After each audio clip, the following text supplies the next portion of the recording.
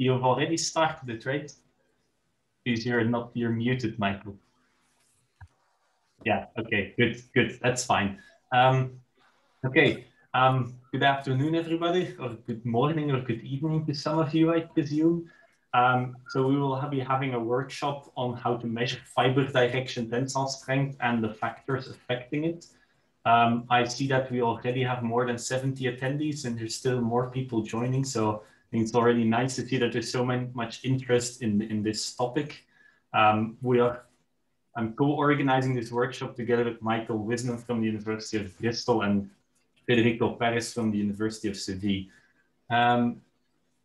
The objectives of this workshop are threefold. So we want to raise awareness of difficulties because we see that a lot of people are still not aware of how difficult it is to test fiber direction tensile strength properly. We also want to help to identify best practices in measuring fiber direction tensile strength and hopefully also identify next steps in doing a better job at measuring this tensile strength. So we have sent out the agenda on beforehand. I'm now giving the short meeting introduction and then I'll pass the word on to Wisnom, who will be presenting briefly the paper that we shared together with the invitation for this workshop. Then we will have 7 5-minute presentations by the panelists, and then followed by a short discussion just between the panelists. And then we have a 10-minute break. After that, we will have an open discussion where everybody is invited to participate. I will explain in a minute exactly how we will organize that. And in the last 20 minutes, we will try to draw some conclusions, make suggestions for the next steps, and also discuss potential topics for the next workshop. People who also attended the previous one will know that we are going to try and organize some more. This is now one that's already a little bit more specific than the first one on the definition of strength. But we also want to gauge the audience here to see which topic would be interesting for the next workshop.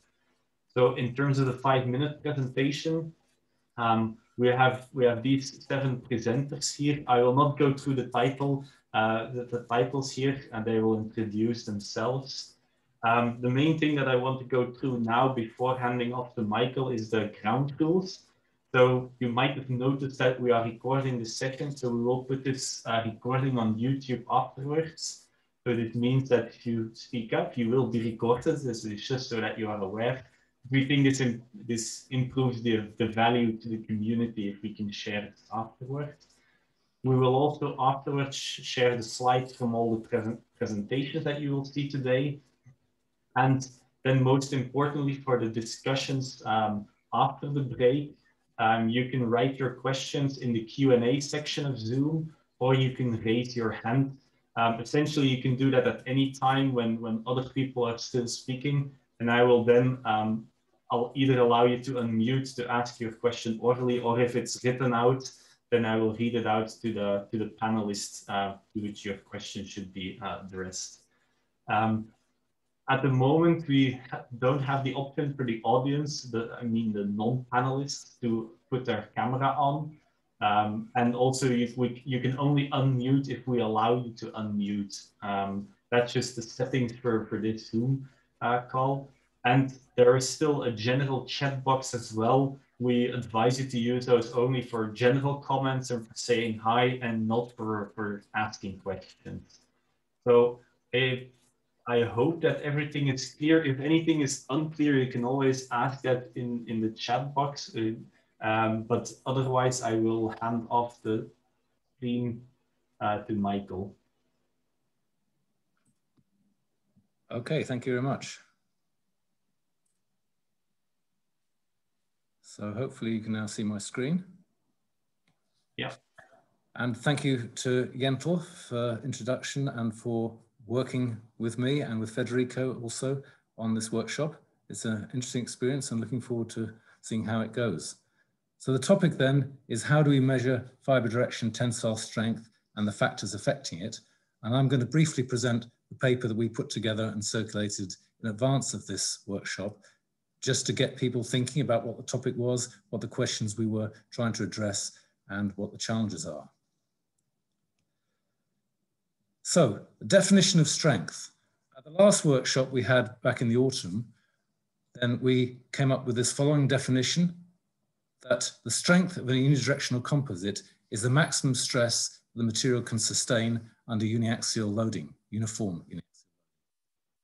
So we had quite a lot of debate about this and the various different ways that you can define strength, but other approaches are more subjective. This is why we came up with this approach here. If you have a stress strain curve, sometimes you will see damage occur on the way up. So this one here is actually relatively straight, but sometimes you'll see little load drops, initiation of damage, but that's very subjective. And the closer you look at the specimen, the more you may notice what's happening. But when you get to the maximum load, that is an objective matter. And therefore we felt that in terms of looking at the ultimate material performance, that's really the most effective and most consistent way of defining it. And of course, that definition can be applied to all the principal failure modes. But in this particular workshop, we're considering the fibre direction tensile strength. So measuring fibre direction tensile strength. This is probably one of the most basic properties you could wish to try to measure for a composite. And it's perhaps surprising that even such a basic measurement is really quite difficult in practice. And the problem really is because the composite is so strong and you have to introduce a lot of load, and it's hard to get that load in without creating stress concentrations. So as a result of that, failure typically occurs at the grips, even if you're very careful with the tabbing and the other procedures. And this picture here shows a failure, not always quite as clean as this, but this sort of failure which occurs at the tab is very common. But even with more complex failures, where you might look at this one here and think, well, it's really failed in the gauge section, but actually if you look carefully, you can see there's broken fibers here. So probably this failure actually did initiate in the tab. So it's not so easy to avoid these failures. And particularly as the specimens get larger and you have to have a thicker and you have to introduce more load, then the problem of getting that load in becomes even more severe. We'll see that in some of the later presentations. So what are the approaches? Well, the sort of approaches that can be used are tapered and wasted specimens. But if you do that, you need to have a very gradual transition to avoid any splitting occurring. So typically you'll need a radius of 1 meter or perhaps even larger in order to get sufficiently gradual transition that you don't see shear stresses rising to splitting. So we'll be seeing some of that from Lars's work a little bit later. I would argue these specimens are going to be quite difficult to manufacture. They're going to be quite large, but done carefully, they can produce good results. You can also combine the thickness and width tapering, which again, we shall see a bit later. And this again helps to alleviate that stress concentration by making the transition more gradual. The other approach which we've been active in the past is in chamfering the plies, and some very interesting work from a PhD student at Bristol, Baron Gordon, who's got this method of having a very, very nice gradual chamfering on the uncured prepreg. You can see this single ply here where it goes off to more or less one fiber at the tip here, very gradual transition. And he's got a very nice machine for doing this and a very nice setup to enable this ply chamfering to take place. And that really gives a good result. So I think with careful preparation, either with this chamfering technique or other gradual transitions, you can avoid tab failures and get gauge section failures, but you have to be very careful how you do it. And there's quite a lot of challenges in how you prepare these specimens. And we'll hear a bit more about that later. Other approaches, well, we can use hybrid specimens, and Gergely is going to talk about that a little bit later. Or another approach is to use flexural tests. So if you test the specimen in bending, assuming that you get tensile failure, of course, a bending test like that, you might expect for many composites which supposedly have lower compressive strength than tensile strength, you might expect to get a compressive failure in that case. But with many materials, if the specimen is quite thin, you do actually get a tensile failure. And this does successfully avoid the stress concentration, but it does mean you have a very low volume of material just on the surface of the specimen between the rollers, very low amount of volume of material, which is subject to the maximum stress. And there's also a question about whether the fact that there's a strain gradient and you don't have a constant strain through the thickness, but you have a gradient, whether that might affect the result. So what about the factors that affect strength? So I think the one that I should be talking again a little bit later about is the size effect, the fact that the volume of the specimen does affect strength, as I'll talk about later.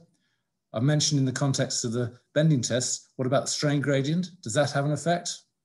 I think the jury's out on some of these things. There's also the effect of strain rate, temperature and humidity. We'll hear a little bit about that later. And what about other stress components? So all of these factors are quite difficult to investigate unless you have a really reliable test. If you've got premature failure and higher variability, that can mask some of the real effects which might be caused by these different variables. So it's really important that we have a reliable test method in order to be able to assess these different effects. So just to show some of the work on the effect of different stress components, we did some work a while ago, Maysam Jalvand and Mohammed Fatoui, on looking at interaction of shear and tension. And what I'm showing here is some results from some hybrid specimens which eliminate the stress concentration. We used angle plies to create a combined tension and shear. And by using thin plies, we will manage to avoid edge delamination. And when we took all these precautions, we saw that actually the tensile strain to failure in the fibre direction was very little affected, right up to about 2% shear strain, which is a very high value of shear strain in terms of what you might actually achieve in a laminate. There's actually very little effect of those shear strains on the tensile strain. This just illustrates the difficulties with testing, and you do need careful tests, and reliable test data of this sort is really important and is a crucial factor in validating failure criteria. So what are some of the challenges? Well, one of the things we want to do is to have a discussion about the different test methods. Can we reach a consensus on what are the best test methods? Then we need to apply these methods to investigate the factors that do affect strength, and we need to do this for a range of different materials. So size, strain gradient, strain rate, temperature, moisture, other effects. How much effect do they really have when we have a good test method? How much effect do they have for a range of different materials? And then we also want to see these methods used to validate the failure criteria. There's still a huge amount of work to be done to assess the many different failure criteria that are available. And we also want to ask the question, what further research is needed and how can we collaborate so that rather than everybody addressing the same things, why can't we agree what are the things that need to be done and try to address them in a systematic way? So there's a few references I've put in there, and that's really all I wanted to cover now. So with that, I'll finish and I'll hand back to you, Yentl. Okay, thank you, Michael, for presenting the paper. We will not really directly have a discussion now. We will first go through the 7 5-minute presentations, and I will ask all the presenters to stick to their 5 minutes. After 5 minutes, I will actually interrupt you and ask you to wrap up. So I'll first give the word to Federico to kick off the 5-minute presentation.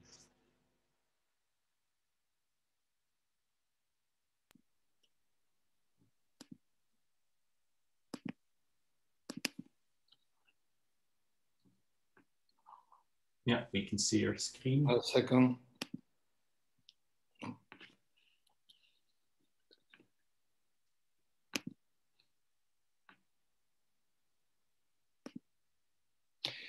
Okay, good afternoon, everybody. My 5 minutes start now. Okay, so when we decided to do this session, I exposed my opinion that we need to ask people from industry about this problem, to check if this was an academic problem or involved all the community. So the main word I found when I started the contact was confidentiality. So if there is a problem, it's difficult to get, a completely image of the problem itself. So first of all, I received the idea from people that calculate, that do modeling in the big companies, that for them, XT is a figure, that's all. Now, from people that belong to the material area and they receive a material and must accept it, I found that there was problem. Fortunately, we had a fantastic contact, Rocío Ocaña from Element Seville, that in fact is our spin-off company that we integrated in an international company like Element. So I asked, first of all, Rocío to put in a table all the tests they have performed in a certain period of time, 3 years. You see here the list. And the second thing I asked her was to distinguish in between those tests with no problems itself in them, or problem tests with problem. And here you have her answer. So in green, test with small problems, and in red, test with problem. This information can be represented in a table with a regular scale or a logarithmic scale. Obviously, in this workshop, we are talking about this particular problem. And they have performed more than 3,000 tests in 3 years, so they have in mind the main problem you can find. And obviously, I was interested in finding something connected with the idea of this workshop. And we found it. So what I'm going to show you in 5 minutes corresponds to this material. Here you have the fiber, the resin, and the nominal thickness of apply. And at the bottom, you have the two variables that come from the test, the XT and E, the Young modulus in the direction of the fiber, with the minimum individual value expected, the minimum average value for XT, and the minimum individual and maximum individual for E, and minimum average and maximum average for E2. So the test was carried, all the tests performed by the company were carried out for this particular company, I cannot say the name, using this standard that you see here. And it's a typical, nothing special. It's a typical specimen following the indications and requirement of the standard. And this is an image of the test.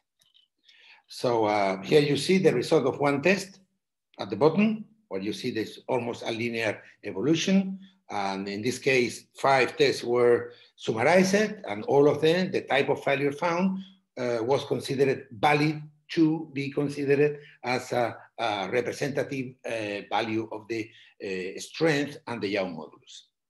The problem, well, here you have the aspect of the failure that Michael has already shown, and correspond to a total brittle failure involving the whole specimen, even the specimen under the tabs. So what is important is that the results using a batch of 7 specimens, you can see here on the right-hand side, here you have the geometry. So you have the gauge length and the tab length. And on the right-hand side, you have results corresponding to XT in red. They did not satisfy the requirements. So in this case, you have 3 entities involved. So the manufacturer, the end user, and in the middle, the tester. So the laboratory that performed the test. Obviously, if the minimum is not reached, typically the manufacturer say you are not performing the test correctly. But after a period of mutual checking, we notice in this case that the values were not achieved. And in this case, typically the end user and the manufacturer must agree something. And in this case, what they agreed, okay, this is to show the same idea by means of a graph. What they did was to modify the values of the geometry slightly. Look, they changed the gauge length from 250 to 220, and the tab length from 58 to 50. And then magically, you satisfy the value. So with this small modification performed 3 years ago, they satisfied the value. And now they are performing the test in this way. So there is a connection, clear connection in the industry of this problem.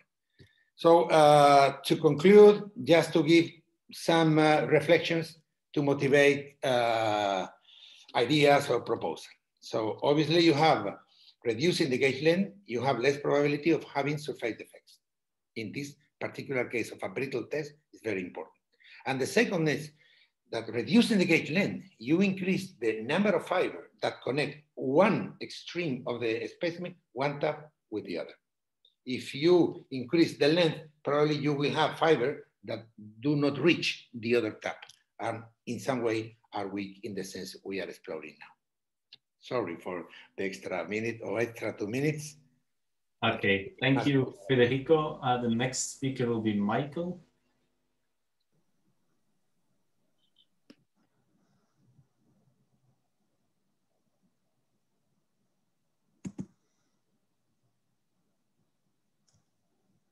Okay, so I'm going to talk about the effect of stress volume on tensile strength.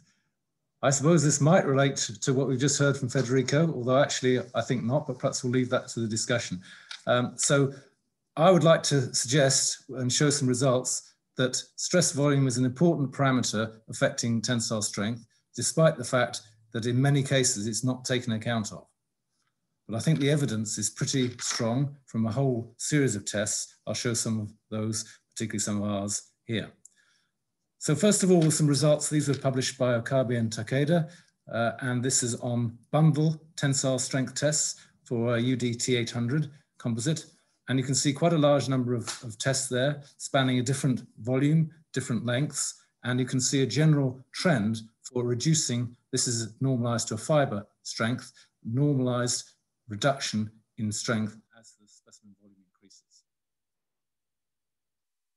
Show some of our data. We did some years back, we did a whole series of scaled tests where we took the specimens, we used chamfered plies, so we got a very gradual transition at each ply drop, and we got these specimens which were then scaled. So this is unidirectional IM 78552. The smallest coupon was 0.5 millimeter, 4 plies by 5 millimeters wide, 30 millimeters long, and then all dimensions were scaled up by 2, 4, 8, and 16. And we see a steady reduction in the strength as we increase the volume of the specimen. And this is perhaps not surprising because the strength of carbon fiber depends on the strength of the fibers. The fibers themselves show a very wide distribution of strength. And in a composite, it's not just single fibers which matter, but it's clusters of weak fibers which occur close enough together to interact and produce a failure. So because it's defect controlled, you would expect to see this sort of effect, and a whole series of tests that we and other people have done have demonstrated this. That can be plotted on a log-log plot, and a straight line goes through the data, which means it conforms to a viable model, and in this case, the viable modulus was 41. Some other tests we did on a high strength carbon fiber, TC35. These were done with the hybrid test method, which Gergely will present a bit later. And again, all the dimensions were doubled for each test, the length, the thickness, and the width. And again, we see that this data falls quite well on this line here. And this time we have a viable modulus a little bit lower, about 25, which seems to be more typical of the higher strength versus the intermediate modulus fibers. And then finally, some other data we did a while back on unidirectional glass fiber epoxy. And what I'm showing here is some scaled flexural tests. So these failed in tension. And again, all the dimensions were scaled between the different size specimens. And we also had some different length specimens, which were tapered specimens with same cross-sectional area and thickness, but different lengths. And when we plot the failure strain as a function of the equivalent volume, taking account on these bending specimens, the fact that you've only got a small volume subject to the maximum strain, then you'll see that the different size flexural specimens have a similar trend, and the different size tensile specimens, and also the relationship between the higher strengths you get with the flexural tests compared to the tensile tests, they all fit on this one straight line, which is consistent with a viable modulus, in this case of 29. So to summarize then, I've shown a number of different sets of data which show consistent trends for a reduction of strength with stressed volume. The point is here that we do need a good test method to see this effect. And in particular, as I mentioned earlier, if you have thicker specimens, it's more difficult to get the load in there. So sometimes you can see trends which are actually reflecting not a size effect, but actually a difficulty in getting more load into a thicker specimen. These results were consistent with a viable modulus in the range of 25 to 41. And so I would argue that the volume is really important to be considered for accurate strength predictions. If you want a conservative allowable, you can just choose an appropriate value and everything's fine. But if you're trying to actually accurately predict the failure stress, you need to take account of this. There are still some open questions.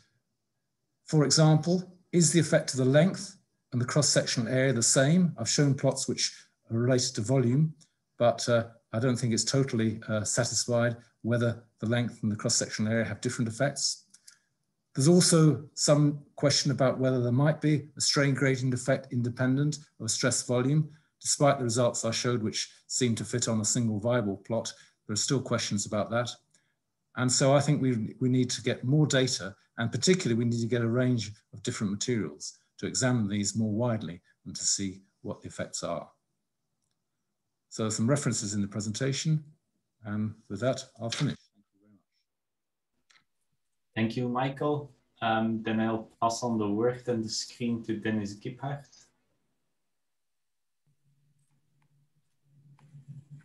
Yeah, and in the meantime, there are some people that are already asking questions. That's fine. We will get to them after the break and after we've also had a discussion between the panelists.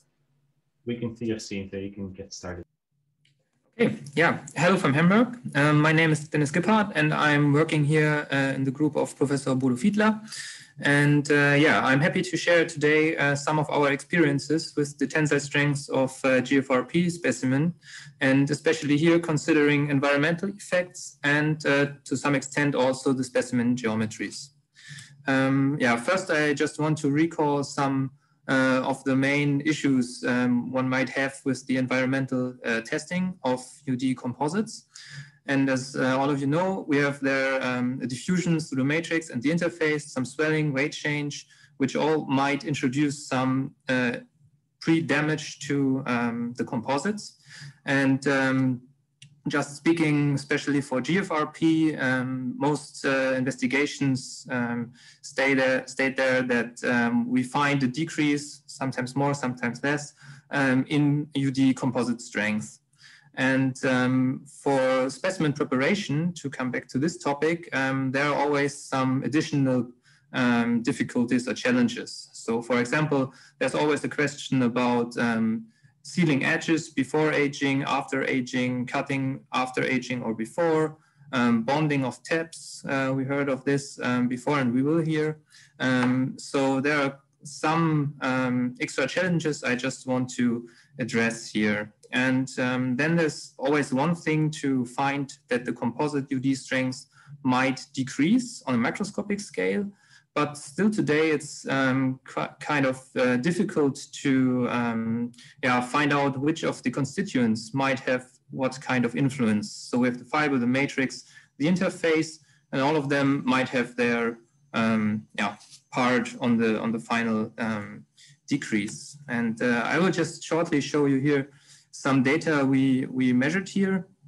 This is one investigation where we had 3 different UD fiber fabrics with the same matrix resin, and we aged them with 3 different temperatures. And what you see here is tensile strength related to the absorbed amount of water, so the weight gain of the specimen, of each single specimen. And to make it short, what we found here is that you can see a drastic decrease of the strength with the highest amounts of absorbed water. So, and we're speaking here about more than 50% of strength decrease. But on the other side, for moderate water absorption, the strength decrease is also more moderate. So at least we find here a 2-staged behavior. And on the right side, you can see the results of the specimen tested. And what is some kind of nice in terms of having reliable results is that we found that with increase in weight gain and absorption, the failure of the specimen was even more localized. And it was more or less always in the free gauge section, so that the results became quite reliable, and the standard deviations get also smaller. In the microscopy pictures, you can also see that this might be mainly affected by the decrease in interface strength. So we found that this might decrease strongly with water uptake. But as addressed before, we also see in the top that we faced some splitting failure with the dry ones, and that we also had failures within the gripping sections there. And as you can see, for this investigation, we simply used a rectangular specimen without any tabs, which was nice as we don't had to bond some of them after the aging process. But this might also lead to some extra problems. And regarding the dry ones, we then thought about how we can face or tackle these problems. And as many others of you, we thought about using dog bone specimen. And after reviewing some literature, we found, let's say, a huge amount of recommendations what to use. But some of them were not feasible, as they were, for example, recommending oversized specimen, which were much longer than the standard specimen, which were not feasible for our production processes.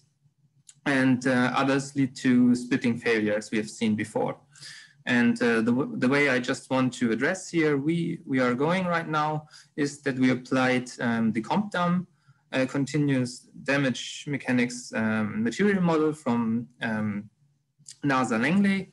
And we just used it for comparison of different dog bone specimen geometries, where we always had kind of a rectangular middle section and then changed the radius and the other parameters. Indeed, you need some material properties like matrix strengths, transverse strengths, stiffnesses, fracture toughnesses, but as you have them for your material, you can quite simply compare. And this is what you see here in the middle.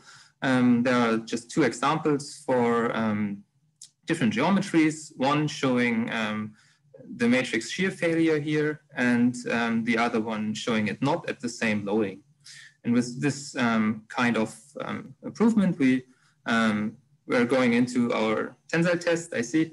And what you see here on the right side is the one geometry we've chosen then in comparison with the rectangular. And it was, so we were able to increase the strength by about 12.5%. And regarding the environmental effects, we just checked how tabbing would influence the results. And as you can see here, it was not possible to increase the strength by tabbing again.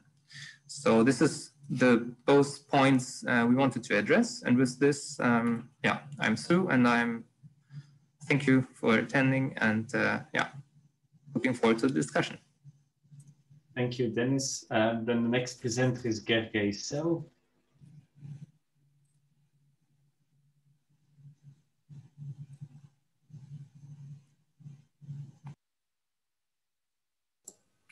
Yes, hopefully you can hear me now, and let me just share the screen.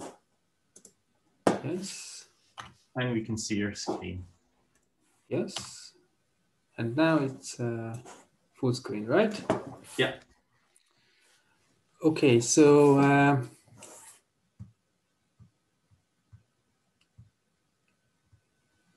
yes. Greetings from Budapest. I'm Gergely Czél, and I would like to introduce you the hybrid specimens for accurate determination of the tensile failure strain of UD carbon fiber reinforced composites today. This work has been done in Bristol a few years ago, and we published this paper in Composites Part A in 2016, which is here for your reference. You can find more details about the study there. On this first slide, let me just quickly introduce the test setup, which is a standard normal setup for tensile tests. it's important to use an external extensometer for measuring the strains. Can be a clip-on mechanical gauge or a video extensometer, but there is actually nothing much special in this test setup. But what is more special is the specimen geometry, where we have a central layer of carbon epoxy, which is under investigation, and it is sandwiched between glass epoxy layers, which go all along the specimens. And you can spot that we are not using end tabs in all the time. And actually we confirm that it's not necessary for good results to use end tabs. In the paper, we have a study about the strains in the glass epoxy and the carbon epoxy layers in the cross section near the edge of the end tabs. So we modeled tabbed specimens, but it can be the edge of the grip as well. And we can clearly see that there are very high strains at the in the corner at the edge of the end tab. But on the other hand, in the carbon epoxy layer, we have actually lower strains than the far field strain of the specimen. And this is because we have the stress concentration in the glass epoxy protective layer, not in the carbon epoxy layer. And this saves us from premature failure near the tabs. We developed some design equations for the glass epoxy layer strength and thickness. Please note that we need to leave a margin for stress concentration in the glass fiber epoxy material, which is in contact with the grips or the tabs. And the most important probably is to ensure that the specimen delaminates and doesn't fragment. So the carbon epoxy layer doesn't fragment.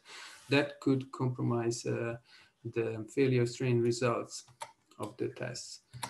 Let me show you our initial results, which are included in the paper. These are done with Mitsubishi TR30 carbon fiber in epoxy matrix. And we observed consistent failure strains measured with different configurations with different number of carbon plies in the specimens. Also one specimen type without end tabs. It was reasonably simple to determine the failure strain through these significant load drops on the stress strain graphs, which is visible in all series graphs, and the consistent gauge section failures, which we observed. And these are actually non-tabbed specimens, which we included in the paper as photographs. I need to highlight that the strength has to be calculated separately from the failure strain of the carbon epoxy, measured independently on normal specimens, because we don't have a direct way to calculate or evaluate it from the tests. As Michael mentioned earlier, we have done some scale tests where we also confirmed that the specimen fabrication was quite simple, just stacking prepreg sheets together and cure them in an autoclave. We didn't use end tabs for these specimens, and there were no problems with the slippage in the gauge or in the grips. And then we also observed consistent gauge section failures for these specimens. And as it has been shown, we managed to determine the size effect or volume effect actually in the specimens without the parasitic effect of stress concentrations near the grips, with quite low scatter and a good fit on a straight line in the log-log plot. For these tests, as well as for the previous ones, we used a thermal residual strain correction, which I give this slide only for reference for you if you want to double check later how to do it. And finally, let me show you a few more results with more commercially available carbon fiber types. Torres T700, T800, IM7. We have the fiber strain in the first column. Second column is the composite strain given by the manufacturer in the data sheet. Green is monolithic carbon epoxy specimens tested by ourselves, and the red one is the hybrid specimens also tested by ourselves. You can clearly see that the highest strains are obtained with the hybrid test method. The scatters were not too high, and we found this useful for accurate determination. I just included the volumes for reference, and to conclude, we got superior accuracy due to elimination of stress concentrations of the grips. We found the specimen design and fabrication simple enough, and also the evaluation was pretty easy. It was possible to detect the failure position on the specimens and also the failure strain on the stress strain diagrams. There are still some open questions. For example, if you can use this technique for specimens made by other techniques, not from pre-preg in autoclave, and if we can find suitable materials for this, but hopefully we can discuss this later on today. Thank you very much. Thank you, Gergely. And then we move on to the fifth presenter, which is Lars Mikkelsen.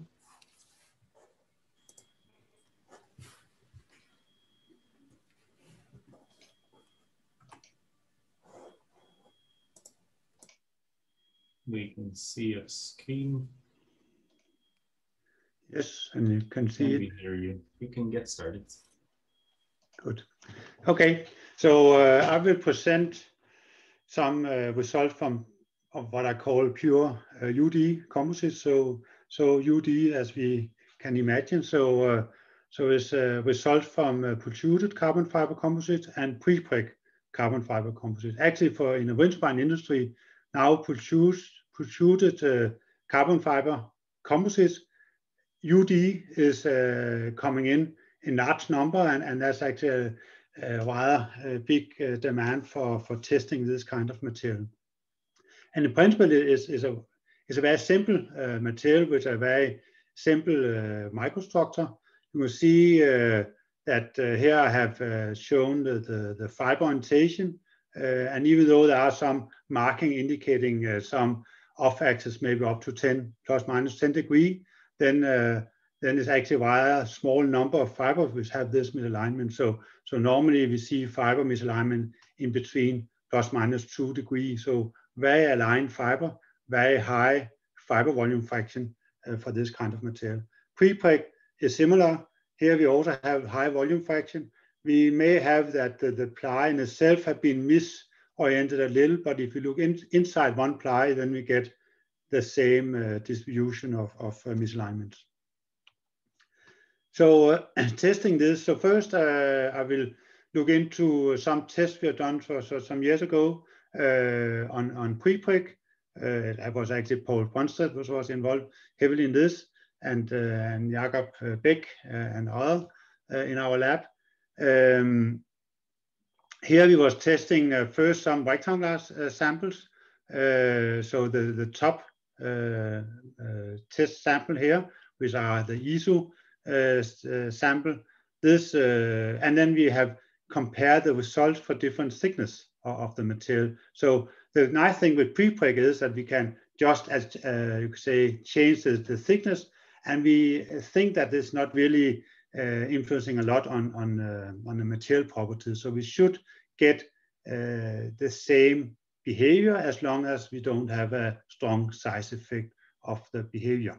Here we can see that when we come above a certain thickness, then we have that the strength is decreasing for the rectangular sample. Then if we instead made some butterfly with the same material, then we can see that at first we get some strength value which is a little higher. I may mention here that the rectangular one was made by mechanical grips, while the butterfly was made by hydraulic grips. The butterfly sample, we can see that for the thickest sample, we also get some decrease in the strength. So, but then we could also try to make an even longer, more narrow sample, because we have a rather uniform fiber architecture. So here is a 8 millimeter wide sample, while it's 15 for the other two. Here we can see that we are getting the same strength of the material for the up to the thickness of 5.5 millimeter, which was the thickest case we was looking into. If you look at the failure modes for this prepreg, then for the rectangular samples, that's what I show up here. So it's corresponding to the red points up in the corner. So for the thin one, we have that the failure was explosive, so all the material was more or less disappearing. So where the material is failing first, it's hard to say. It could be at the gripping, but it also could be somewhere else. It's only the elastic energy which are damaging the material when it begins to fail. For medium thick rectangular sample, while the strengths begin to drop down, we have a failure at the grip section. And if for thick samples, then we have just tearing off the tap material. So clearly here, we are not testing the material and we get conservative values. If you take the thick butterfly, which was also a little lower, then we have that the material have this splitting along the fiber, and we have tearing out the sample. If you take the X butterfly, then even for the thick case, we are still getting this, and I would call this maybe a global failure all over the sample. Protruder profile is what we are looking into now also, and for that, here are some, you could say, measurements for that. Again, using the same test geometry, so the rectangular, the butterfly, and the X butterfly sample. And if you just look at the same sample geometry as before, also with tapered tap, then we have again that from the rectangular to the butterfly and then to the X butterfly, we get increasing strength. We can see also that if you put continuous taps or this protective layer on, then we get even higher values, which may be related to that we are removing the stress intensity. It could also be a hybrid effect. So that's in some way up to discussion. In principle, testing UD composite is in principle to test a lot of fibers. So we should be able to come from the fiber strength to the composite strength. But fiber, we know, have a high, you could say, large size effect. So what lengths should we use? So therefore, I put some points for discussion here. I'll not list them here, but you can maybe read some of them. But the question is actually how to validate the quality of the test method. And do we violate the failure modes by adding ductile material in the gate section, as we do by put some continuous tap material on, and how to come from fiber or bundle strength to material strength. In principle, we have a very simple microstructure. We may also argue that talk about what is the size of the damage zone, because that's related to what length should we relate for regarding the fiber strength, and how is the influence of fiber undulation. We know it have a high influence in compression and also some way in stiffness, but how does it influencing the strength also for small values of the undulation. So thank you. Thank you, Max. Then I will be very strict on the timing of the next presenter because that's myself.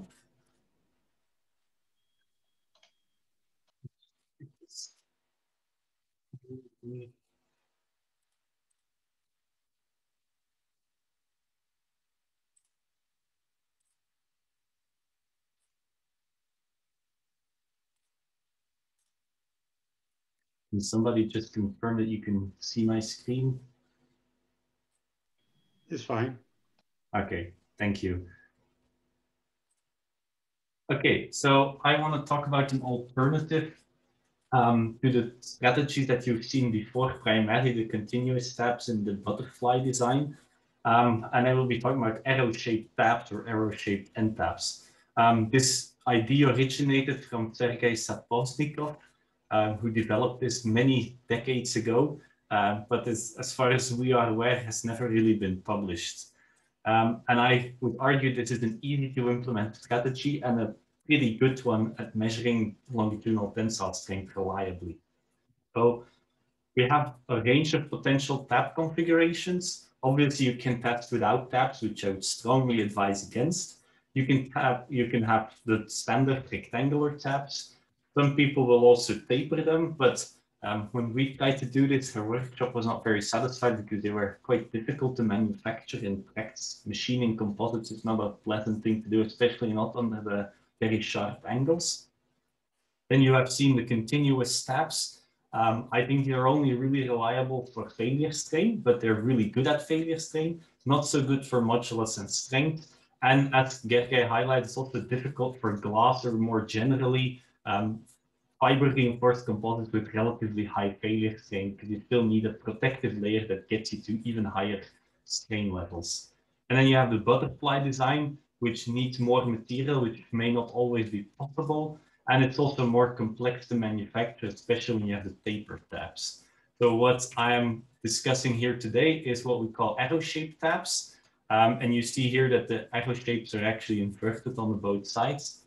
And we did an experimental testing campaign that I have also shown in the previous workshop.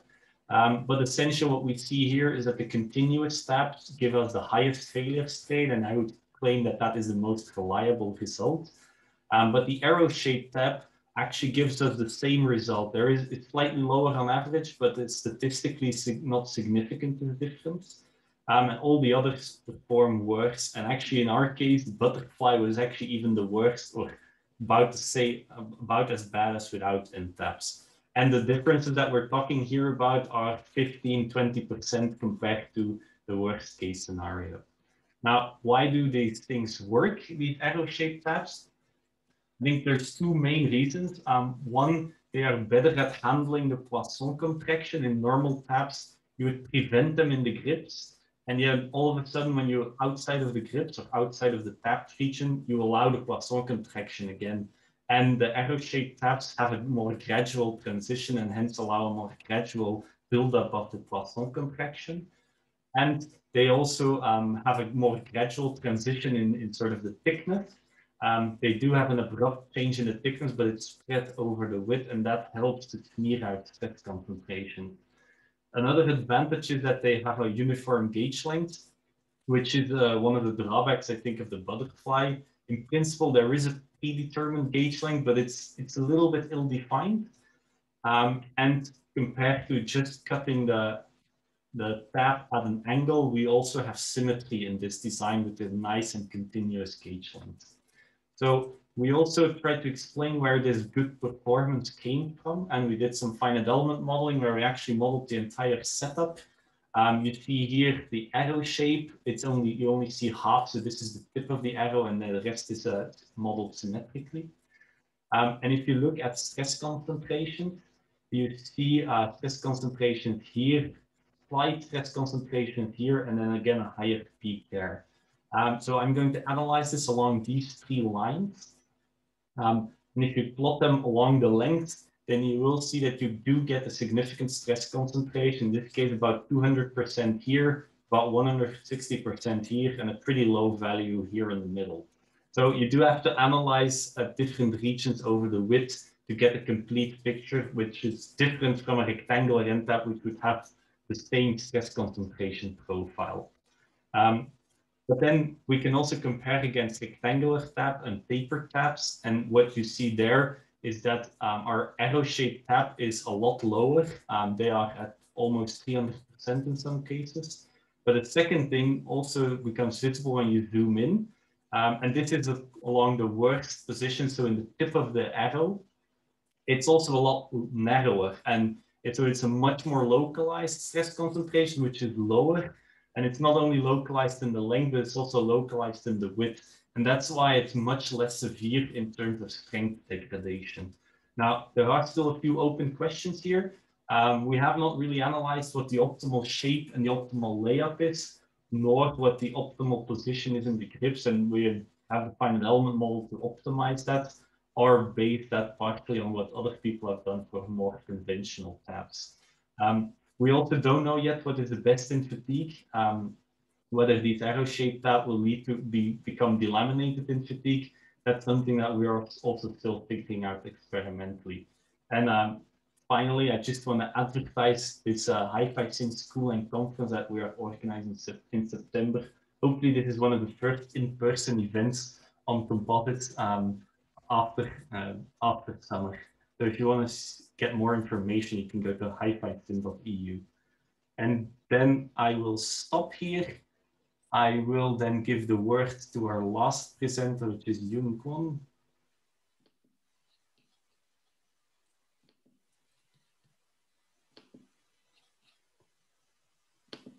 We see your screen. So can you hear me? Yeah. Okay, hello everyone. I'm going to talk about how fiber bundle affect the strengths of unidirectional composite. So we have conducted tensile testing of fiber bundle, and there are two different way of conducting fiber bundle tests. One is going to be called the direct grip, as shown in the first figure in here, and the other one is going to be indirect grip using some adapters shown mostly cylindrical shape. So we use this second technique because this fiber bundle represent those fiber embedded in composite. So when you conducted the tensile test of this fiber bundle, the typical load displacement curve shown in this here, in this graph. And then if you see that there are some kind of gradual increase of the force, and then constant, the increase of force, and followed by the peak force and failure. And one of the major reasons for such a typical behavior is going to be the slack in the fiber. If you look at the microscopic picture of the fiber, and the fiber are tangled, and there are a lot of also misalignment in there too.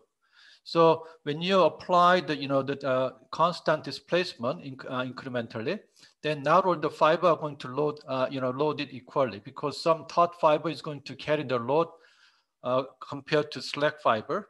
So as the slack fiber become taut, then they are going to take the load. So there is somehow increase of that until all the fiber carry the load. So we have a constant section, and then those initially taut fiber is going to carry more load compared to the slack fiber. So those fiber is going to fail, and subsequently some other fiber fail and reach the peak value and then complete failure. So we use that the statistical slack fiber model and compare the model with the experimental data as shown in here. There is a very good correlation between the two results. So in here, we did not assume that each fiber has a different statistical strength. Instead, that we have a different slack in the fiber, because if you have a weak the strength, that means that we can model that as that more taut in the beginning, so carry larger force, so that is going to fail earlier.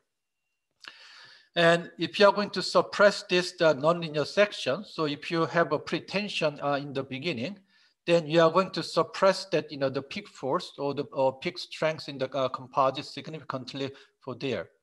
And now if you embed this the fiber bundle into a composite, then the main the difference is going to be the matrix material.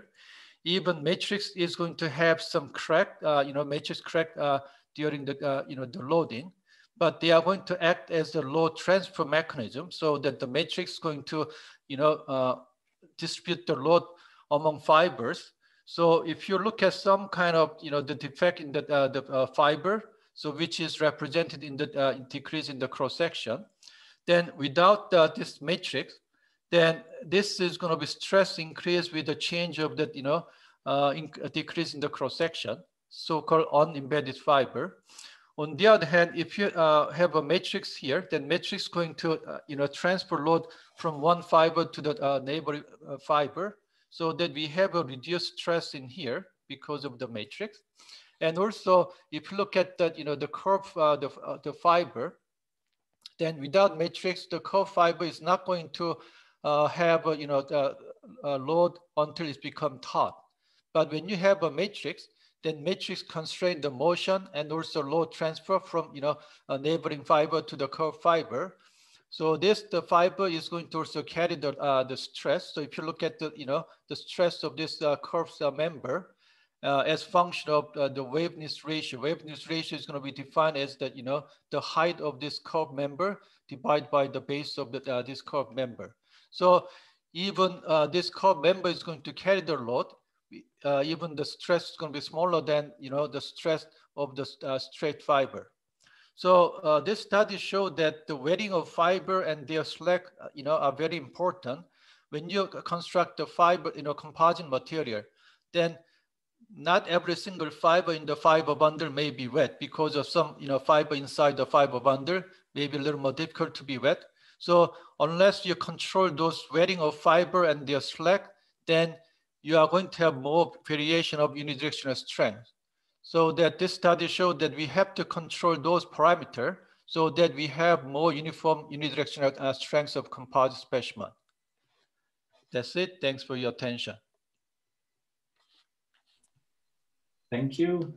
We are quite nicely on time. We have now scheduled 20 minutes for discussing first between the panelists. And then we'll have a 10-minute break, and then we'll open up the floor for wider questions. There have already been some questions in the chat. We will get to them after the break, unless they coincidentally already get addressed here. So I would ask the panelists to switch on their cameras for this part. And I have several things that I could raise up for discussion, but I'll give the word to the others first. Anybody want to start the discussion? Can I ask you, Yentl, first question? I like your arrow tabs. Where do the specimens fail? Indications of whether the stress concentrations matter. So in question is about the shape of the double arrow. Does it make any difference, this double arrow, the fact you've got a different shape at each end? So in general, my claim would always be the only way to know for sure that a specimen, a UD composite, failed properly is by measuring or by knowing where it failed. And the only strategy that does that properly is the continuous stab approach. The only reason why we know that it works quite well is that we get values that are essentially the same as with the continuous stab approach. But we actually, for these specimens, we don't know where they fail. But they probably don't necessarily fail in the grips, but you would need a high-speed camera to confirm that, and we have not done that yet. That would be interesting. Thank you. Anybody else? I've got more questions, but I'm going to let it to somebody else. Gergely? I have a quick question about how do you manufacture the arrow-shaped tabs? Simple, water jetting. I think actually in the experiments they were probably still made manually, but now we're doing it through water jetting, especially once we would further optimize the actual shape of the arrow. Maybe you round off the tip, or you put it at a sharper angle. Then it becomes a bit more difficult to do it with a regular band saw or a circular saw. But now we're already doing it with water jetting, and then you have basically freedom of the exact shape if you have a model to then optimize that shape, obviously. Yes, so my second question would have been, how do you set the angle? Yeah, for now, this was not optimized. We just set it to 45 as a starting point. I believe that if you make it sharper, it will probably end up being better. But we actually have not done that experimentally and not finite element modeling wise either. But that we will do in the next few months. Yeah, that's my feeling. The sharper, the better. But who knows what's happening in the sharp corner in the middle of the concave tab? If you have too much of a narrowing due to the Poisson effect. So yeah. I think to answer some of these questions, it would be really useful to have a high-speed camera when we're doing these tests. That is something I think should be done at some point in the near future. Okay, my second question from Lars. Actually, I would like to raise this. You could say, what is the correct strength? And is by putting continuous tap on, is that the right way to do it? In principle, I think what we need is to have a material which are so constant so we can try out many different ways to test that and then see how they correlate. We all come with our own material, and some are failing at 1% strain, some are failing at 1.5% strain. We talk about carbon fiber. But what is the best? Is that because one is better than the other? I think one example is actually this pulsed profiles because there's a continuous manufacturing technique. I need to have validated how constant is it, but I think it's rather constant. Pre-preg can also be rather constant, but still you are producing them a number of batch, and there may be different curing behavior from case to case. I don't know if anyone have an idea about what could be a good, benchmark material to use in such a study. Well, I think it's a bit difficult to make very general statements on that because, for example, I think the butterfly design and taking the thickness design, that works better if you have a high interlaminar fracture toughness. But if you then have a material that has very low interlaminar fracture toughness, then you're more likely to get in trouble. So I'm not sure whether we can sort of, for this specific example, it depends on the material already. Now, with the continuous tabs, there are also some limitations. I think you could not go below 100 micron ply thickness. So you could not test individual thin plies because then you get hybrid effects and then you don't know really what the actual tensile strength is. So I think there's no one solution that fits all here. Any other thoughts on that? Yes. Federico? Yes, I invited people that I contacted to see the view of the industry to attend the meeting. And I don't know if they will be terrified by some of the results we are showing them, because the idea is that, for instance, the increase in the volume of the specimen represents a decrease in the properties. But the lateral box of an aircraft is 10 meters long or 15 meters long. And additionally, in most of the picture we have shown of the evolution of the property with a certain feature, let's say certain dimension, for instance, of the specimen, we have not found a plateau value. So in most of them, it is clear the tendency. Increase in the volume, decrease the property. But at the end, if the volume tends to infinity, the properties tend to zero. You know what I mean? So this could be also something that we should reflect on this for future work. Maybe if we at least are able to say, industry people, hey, at the end, at least you have this particular, let's say, lower value or plateau value that you can consider as representative of the properties of the material.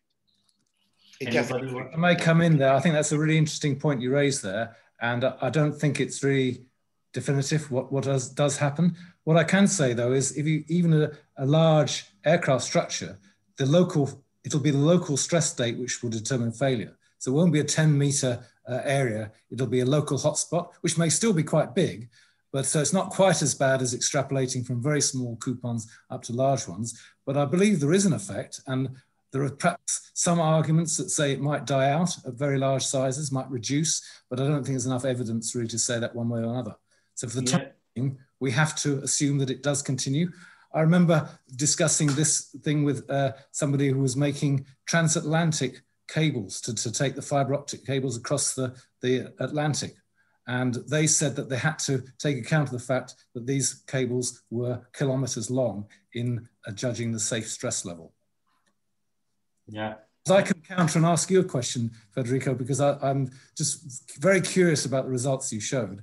And I just don't think that the change in dimensions is enough on its own to affect it. Although I've been arguing that volume is important, the changes were not very large on your specimens. So I'm wondering whether it's something to do with what happens at the end of the grips. I remember some specimens we tested a long time ago where we had the tabs protruding from the end grips, and we got a very low failure because the tabs pulled locally off the surface ply. And I'm just wondering whether were those specimens fully immersed in the tab, in the grips?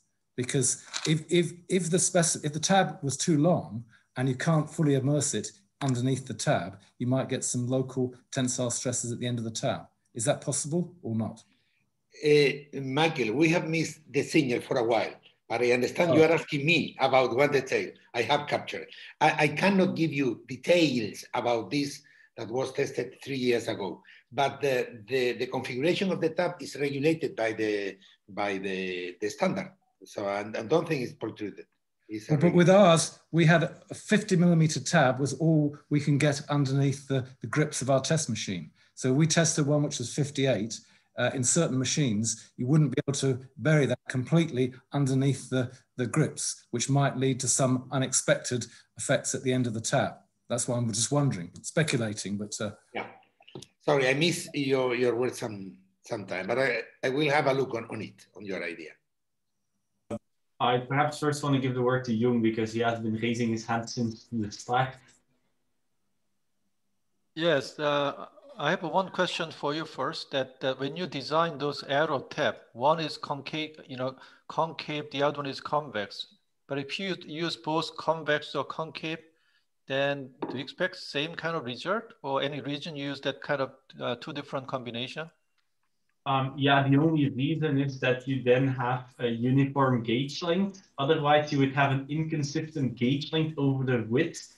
And considering that side effects do matter, I think in principle we could have the same type of arrow on both sides, because the side effects are not that big that small difference would really make a big difference. So it was a strategic decision, but I think we could have gone either way. Okay, and another question, overall to everyone is that when you design different kind of tap design, I mean, different shape, different geometry, or those kind of nature, then I guess one thing we need to consider is going to be some sensitivity. In other words, in the design, if there are small, variation in geometry in the shape, then how does it affect the test result? So if this is going to be so sensitive, then I don't think that is going to be that useful for industry people, because people cannot use exactly same geometry, same the size or those kind of specification for every single test. So the tap design have to be a little bit generous to produce same result, even there are some kind of small change and variation in those the configuration. Who wants to respond to that? I can respond to that in general. I think we also have to consider that if you want to do this in industry, there are practical limitations as well. You don't want to make this overly complex. The specimen preparation has to be sufficiently easy, which is why I think that the arrow-shaped tap that has a good balance, because that I think is relatively easy to implement. I think the continuous taps have the drawback that a lot of people in the industry, they want to know strength more than they want to know failure strain. And you actually cannot measure failure strain very accurately, failure strength very accurately in the continuous tap design. But those are my two main comments on that one from a practical or industrial point of view. Anybody else wants to comment on that? Yentl, I have a remark for you. Okay? All right. I like the idea of using these arrow taps. So I understand you need more experience on this and to optimize and so on. But I have one comment. You have shown a finite element model and you have talked about the stress concentration. In practice, there is a strain concentration, a stress concentration. But in your model, what you have is a singularity because you have a reentrant corner. So when taking the result from there to extrapolate to the real thing, it may be complicated depending on when you put your eyes to check the value of the stress. Another possibility that we can talk in the future is instead of using the stresses, to use the singular stress state with the singularity order, the stress equivalent stress concentration factor that can be done with no great difficulty, because maybe it gives you more possibility, for instance, to analyze the configuration of the tap, not only the angle, but also the orientation of the fiber or what you are going to put there, or the properties and so on, to decrease the parameters that control let's say, the fracture mechanic point of view of the problem. Yeah, I think that's a correct concern in the sense that the peak values that I reported, I would not take them too literally because there are mesh size dependencies.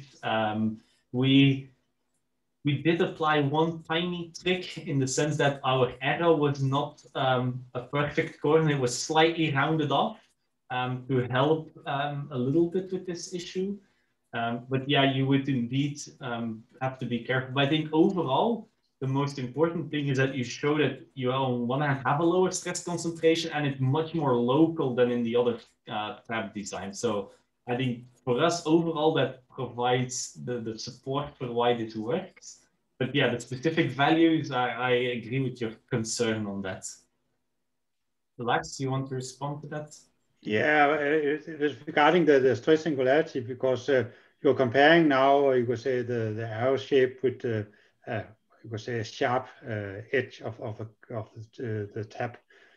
And in principle, you can taper the tap so you can get more or less rid of the stress singularity at the tip. It's just a matter of how shallow you're making it. So why do you think the arrow is better than the taper tap? Well, I think there is, at least in my opinion, there's a clear reason for that, because in the ideal case, you put your arrow completely inside the grip, and then you actually have an applied force on the grip, even up to the tip of the arrow. The problem with the taper design, or the taper end taps to be specific, is that you cannot apply force to the taper region. So essentially the stress transfer there is not as efficient. And especially if you then think about also using this in fatigue testing, that would not work that well probably, because you would get quickly delamination underneath, and that would not, or would not happen as easily in the arrow shape design. I'm guessing that your analysis was a linear analysis, Yentl, was it? Yes, yes. Because actually the non-linearity in the shear will soften those stress concentrations. So actually the ones you showed were quite high, but actually they're probably less than that because of the non-linearity. Yeah, I agree with that. Yeah, I don't have much more else to add to that, but I agree. Yeah. At last, can I just ask you actually about your specimens? So were they only single tapered? I wasn't quite sure whether you had a taper through the thickness. It was only the tap which was tapered. There was no tapering of the material through the thickness. Sorry, was the tab tapered through the thickness? Yeah, not the material. Okay, not the material. Yeah, because so I think in the specimen that I showed, which I think came from earlier work from your lab, didn't it? And that had a tapering through the thickness as well. Okay, but not in either of this case. We have not taper into the material. We have been concerned about that before, but maybe for this more uniform homogenized material we have here, it may be okay to machine it down in a thickness direction, because there you may also have that a clamp will prevent you would say a delamination happening, which are not the same in the width. The splitting in the width is not supported by loads or prevented by loads. So there you may have easier splitting than you have in the thickness direction. But of course, you're also introducing some failure points, and especially if you talk about fatigue test sample, then the machining in the thickness may be, you would say, a critical thing to do. Okay, I saw at some point that Dennis also had a question for the rest of the panel. Is that still relevant? Yeah, I just wanted to add to Michael's tap idea that we faced the same. So if we make the taps longer than the gripping area, or if we shaped it like Lars did, we also faced what I showed in my presentation, that the tensile strength seemed to decrease. So for us, there was only the possibility to use taps which are as long in the maximum as our gripping area. And this is mostly 50 millimeters with most machines, but we also have some with less. So this is also tricky by standardize some samples. Yeah, maybe final comment on that, and then we'll go into break, Lars. Yeah, because in principle, I think because we are measuring the opposite, that we get improving properties. So maybe we should dig into that and find a case where you are measuring the opposite and then see is that, you could say, and maybe repeat that in one of the other lab to check, because yeah, it bothering me that we are getting the opposite results in some way for some of the material. Okay, thank you to all the panelists. We will have a 10-minute break now and we will resume at 4:30, and then we'll open up the floor for questions from the audience. I see that there's already quite about 8 questions in the Q&A. There's few in the chat as well, but please post them in the Q&A section. That's a little bit easier for us to monitor and to make sure that we address all of them. We will see you again at 4:30 Belgian time, 3:30 UK time, and whatever time zone you are in. We apply to the outer surface of the specimen with some compression. So the question is going to be, all the the fiber on the layer through the thickness is going to be under the same level of stress and strain. So there is going to be some variation if especially specimen is going to be so thick. So it may be useful to have some measurement of those kind of strains as difference through the thickness for the thick specimen when you put the tensile test. Yeah, and also in general, I would certainly support some more research into the difference between length scaling, cross-sectional scaling, thickness scaling. There's, as far as I know, essentially no published data on how they differ. And I think at the moment, nobody really knows how different they are, especially not on an experimental side. I've seen some modeling data, but that has some of its own issues. I think Dennis also wanted to respond. Yeah, I just wanted to add here that we also found, or what is one possibility is when you increase the volume and the thickness, for example, then you also increase the forces during test, and then you have to withstand this with the load introduction. So also with the shear strengths of the adhesives for the tabs. That's one problem we face there, and the other one is the more your axial force is, the more you have to clamp. And there we also find with hybrid specimen that it gets really decisive if you have for example, stiff layers outside or inside. So that they are coming much more into play. So. Yeah, perhaps a final comment. I think from Lax, you wanted to add something as well. No? Okay. Okay, then I think we move to the next question from Pavel. Failure modes are spiraling along the UD fibers and high energy release rate, resulting in dynamic failure of damage. This is reduced in a hybrid configuration. Will probably be the reason for higher failure strains. Therefore, hybrid or continuous tabs, another material combination, and cannot, in my opinion, be used to back calculate the UD properties. So Pavel is essentially saying that he doesn't agree that you can do the back calculation that is sort of needed to get strength, for example, from the continuous tabs. I guess perhaps Michael or Gergely wants to respond to that. Well, I'm not quite sure what the issue you're raising there is. I would argue that the failure in the carbon, if we're talking about gas-carbon hybrid, the failure in the carbon is initiated at some critical cluster of weak fibers. And then what happens afterwards, the splitting, is a later event. It's not what actually controls it. Therefore, if the splitting is affected by the other layers, I'm not sure that it really matters. Well, perhaps it might. In some cases, if you have a pure UD specimen, sometimes failure is triggered through splitting. And it could be that the presence of glass splice on top could sort of delay that a little bit. I think that's what Pavel is responding to. I don't know to what extent how strong that effect is, but that could potentially happen, I think. Well, I've certainly seen a similar sort of effect with bending specimens. So if you have a UD specimen in bending, you get a lot of splitting on the surface, and they can split right along the gauge section. Whereas if you have a laminate with other ply orientations, then that prevents that splitting from occurring.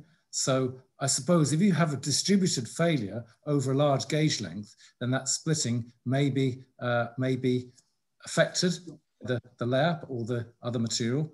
But I think that that's probably not the typical failure of most carbon fibers. I think they're more controlled by... I would actually also add on top of my earlier comment and what Michael said, that if you do get failure initiated by splitting, that probably means that you did not cut nicely along the fiber direction.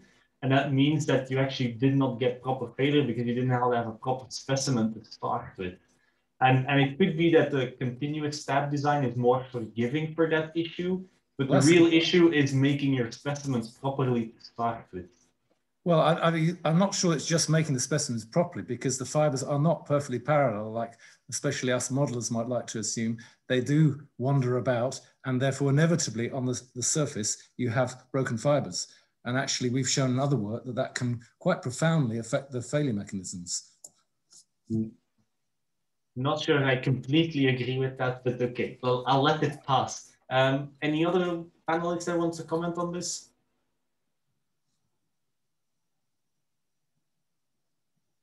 Yeah, Gergely. Maybe I can add a few words. So I think splitting is probably really not the first event in this failure process. So we probably have a critical cluster breaking before something starts or can start splitting. And we are more interested in this first event, I think. And actually, in most of the cases, okay, that's true that in the hybrid specimens, we don't have much splitting, and that may be due to the fact that we have something to somehow keep the fiber, the carbon fiber epoxy layer together. And maybe in a monolithic specimen, we have more.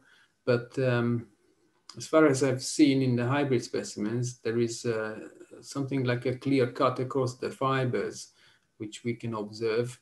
Of course, it's hard to say what happens in a monolithic specimen because it's so catastrophic and everything falls apart and explodes. But in some cases, we can find pieces of the full width of the specimen, which confirms that there was not that much splitting. But in other cases, there is this brush style failure. And the interesting thing is that people might think that this brush failure means that it happened within the gauge section, but it's completely false, because if you put the two parts of the brush next to each other, both brushes are about the length of the gauge length, which means that the tips of the splitted fibers actually came from the opposite end tab. So it's interesting, but I don't think that this presence of splitting is the key issue here. Okay. It's more about initiation. Perhaps let's, Bodo raised his hand, so maybe he wants to clarify his question or respond to anything that was already raised. He should have permission to speak now. Thank you very much. Hello, guys.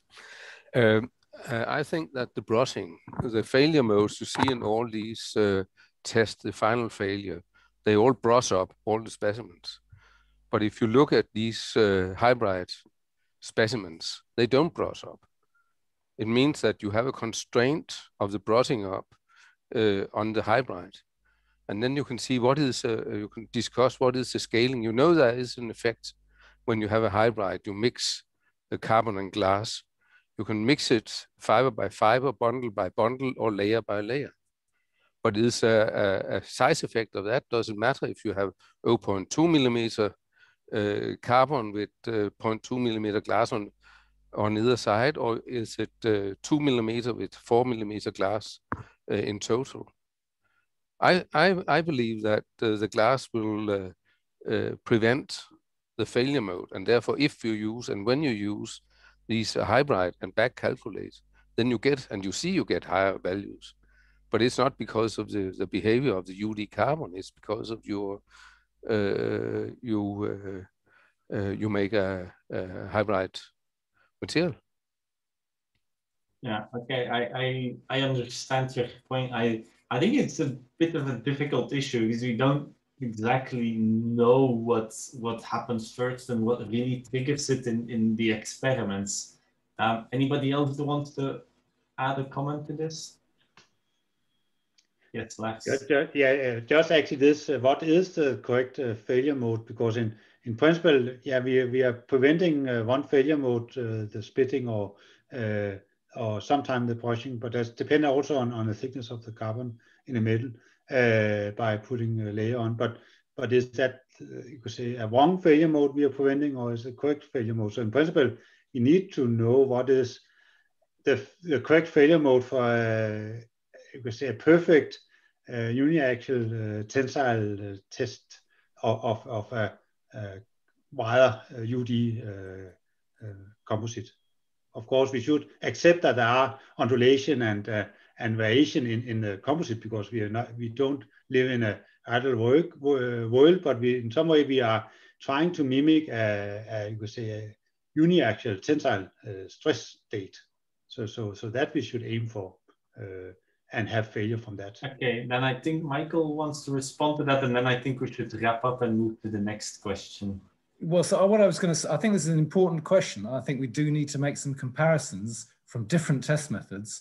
And what we want to do is get the same result from different good validated test methods. So maybe we could already do this, Gergely. If you share your IM7 data from your hybrids, we can compare it with our volume scaled results and see whether we get the same result. But those were done a long time ago, and maybe we should do some more tests to make comparisons between, let's say, tapered specimens and hybrid specimens. I think that'd be a very valuable exercise to do, and it would help reinforce confidence in both methods. So we only have so far two different volumes, which are quite... One's enough. We get the same result with your volume as we get with our unhybrid specimen. Oh, that's fine. Yeah, I can let's follow up on that one. Yeah. Okay. I would propose to move to the next question from Alan. Trying to measure precisely the UD strength is all well and good, but the practical use in any useful laminate will be multi-directional. So I think we've already sort of covered that in the meantime, that yeah, there are some additional damage mechanisms that can reduce this. We already talked about transverse cracking and to some extent the laminations as well. Does anybody further want to comment on this from the panel members? Yes. It is true that most are multidirectional, but it's interesting to know that most of the companies design one laminate. We have complicated theories about you know, the development of mechanism of damage, progression, onset, propagation, but basically what is used is the value of the strength at failure of the 0-degree lamina. That's all. That's all what they check. That's all. Obviously, if you have 100 of different stress states, for each of them, one could be the 0-degree lamina. In some cases where you have a structure like a beam, you know what is the 0-degree lamina from the very beginning, and that's all they check. So most of the components are designed just with the value of xt in terms of xt or in terms of the equivalent strain. So for this reason, this is important. This is important because it's the parameter basically used to design very complicated composite components. Yeah, I perhaps want to add to that, even if you apply safety factors to this xt value, you still need to know what the xt value is before you can apply the safety factor. So I don't think that alleviates the importance of measuring this parameter accurately. Anybody else wants to comment on this? Yes, especially when you are going to some modeling of that, laminate composite structure, then we cannot measure those property of the different lamination every time, every test. So that knowing the property of that unidirectional composite, then we can also predict that, the strength of that laminate structure is going to be very useful for modeling and simulation purpose. Okay, I would propose that we then move to the next question. It's actually 3 questions, but I'll just start off with the first one. This is directly addressed to Michael. What do you mean exactly by equivalent volume for bending specimens in your case, and how is it determined in particular? So the equivalent volume I used, there's an equation based on integrating the stress, taking account of the viable statistics. So that goes back to papers quite some time ago, I think originally starting with ceramic materials, but there is an equation which you can then integrate the stress distribution, and that's what was done on that particular test. I think comparing tensile and flexure strength estimates, I think that, so I'm not sure quite got what the question was there. So, I mean, basically, if you just consider the volume, I mean, the simpler way of doing it is if you've got a thick laminate, you just take what's the surface ply. But that's a very simple approach. But actually, if you can integrate through the thickness, you get a more exact expression. It seems to work quite well. The expression that I showed with those glass data, it worked pretty well. And the comparison of the viable moduli, tensile and bending compare, I don't think we've got enough data really to compare that. The one plot I did show, we managed to put a single viable through both of them, but I don't think we've really got enough data to know that. So I think this comes back to what we've said a few times, is I think we need more tests with reliable test methods on a range of different materials. Okay, anybody else wants to pick up on that, or is that fully answered?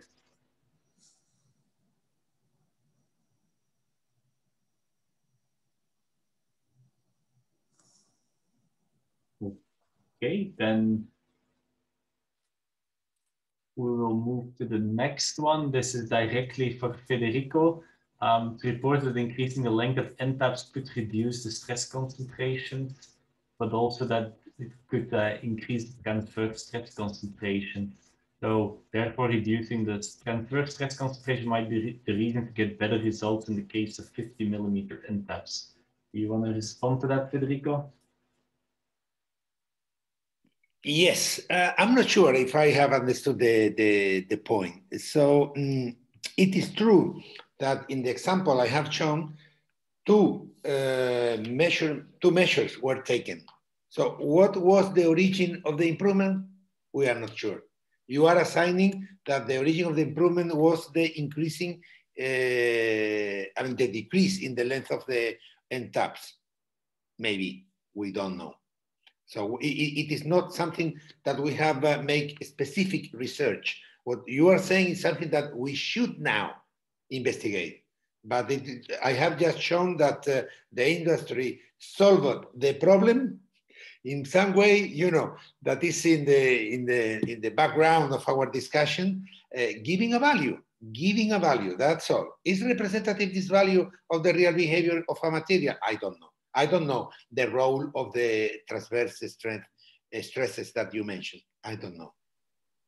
I think it's an important general point, and we have to be careful just to look at stress concentration along the fiber direction, and also considering transverse stress concentrations that can also matter because it can help to trigger premature splitting, for example. But just looking at longitudinal stress concentrations is not always enough to really analyze the differences between the tab configurations, for example. Does anybody want to further comment on this?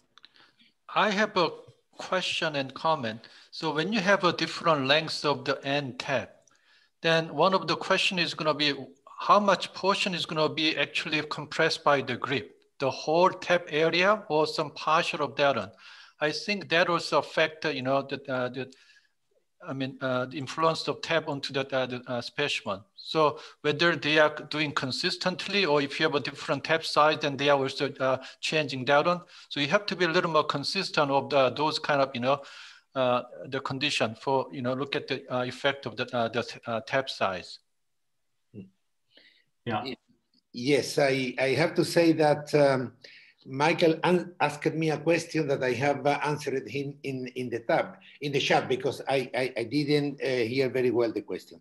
But you are right in the sense that in this case, in the case I have presented, the whole length of the tab were covered by the grip system. This is very important. If this changes, you can have completely different results. And in fact, when you reduce the size of the tab, you are putting more shear stress, and you can have something that force you to declare not representative the test, which is the debonding in between the tab and the specimen itself when the surface decreases. Lars, you want to respond or follow up? Yeah, it's regarding, because I think the matter of have a large region in a gripping area, thereby you can lower the amount of compressive forces and therefore make smaller, you could say, compressive failure. But matter of making it long or make it wide, that's, you could say, two possibilities. I think make it long, we still have the problem that near the end of the grips, we have still large shear stresses. Make it wider, that's a way to avoid that. But then, of course, we have the problem of splitting. So this is a trade-off. But it is in making this butterfly. I think the benefit is actually to lower the grip pressure and the shear forces at the grips. Yeah, I agree. I think that's a good point, Lars. So can I make one comment about that? And that's, it's not entirely obvious to me that tab debonding is a bad thing, because actually debonding helps to reduce the stress concentration at the tip of the tab. And then you rely a bit more on friction for the load transfer at the end rather than the adhesive strength. So we've seen some other tests where actually deliberately debonding the specimen improves the strength. Yeah. I may add shortly that in fatigue it's a really bad thing, because there we can see the sample is heating up, but in statically it may not be an issue, or it may not be a bad thing. I think that's a good point. In fatigue, to some extent the same problems arise, but some of them get worse than others. And this is a good example, I think. Gergely, did you also want to respond, or Federico? Yes, I just wanted to join Michael, saying that I think if we have an initiation of debonding, because we leave the tip of the end tab standing out of the grip, could be a good thing. And actually having a long damage process zone is also helpful in, say, smearing out the stress concentrations. And usually the adhesives can do this. They are quite soft, let's say, or plastic or ductile, if we want. So yes, sometimes I think it can help. One short comment. I agree that you can take some measurement that provoke an increase in the level of the strength. But now the question is, which is the correct one? The highest or the lowest? I'm not sure. So it depends on how your situation correlates with the situation that the material is going to have in the aircraft. One thing. And the second is that I have mentioned it, debonding, because if you have debonding, the standard tell you that the test is invalid. So I trust on the fact that you have mentioned it can increase, but it's not valid for the standard. So that's all. Okay, I would propose that we move to the next question, which is from Ramesh. This is essentially about whether this is a true material property, and Ramesh seems to imply that it is not. I guess there will be some comments on that from various panel members. I could go first, but I'll leave it first to the others.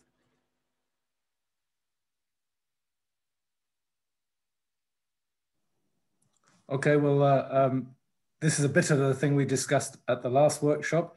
And is there such a thing really as a true one single material property? That perhaps is again a philosophical question, but it certainly seems from a practical point of view that there is an effect on volume, on strength, and therefore we need to account for it. So I guess it's a philosophical question.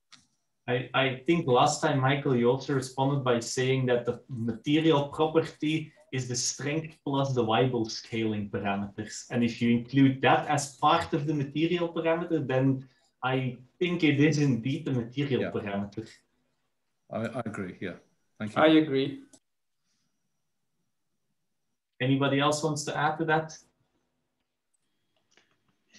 Maybe a short, we need to find out what to measure to get something so we can predict what is the strength when we are going to other sample size. So in some way, yeah. So whether we have one value or we have a size dependent value or we have a value which are depending on something else in the material, but at least we need to be able to predict that based on the measurements. Yeah, okay. I think the panel is more or less in agreement on this. I don't know whether Ramesh agrees with us, but at least the panel seems to be in agreement. Federico, do you want to add to this? No, not to say, not to say anything implies that, at least in my case, that I agree with the sentence. So I agree with it. It's clear. I think also in general, if you look at anything that we consider a material property, if you look at it in enough detail, you can always make an argument that it's not a material property. Just depends also on the level of detail that you look at. Okay. And the next one is from Yanis.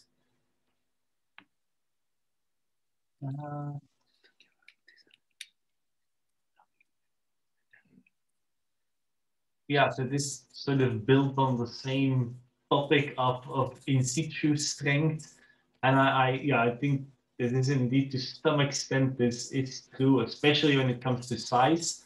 But Yanis also specifically refers to the surface defects and constraints. Anybody wants to comment on that aspect specifically?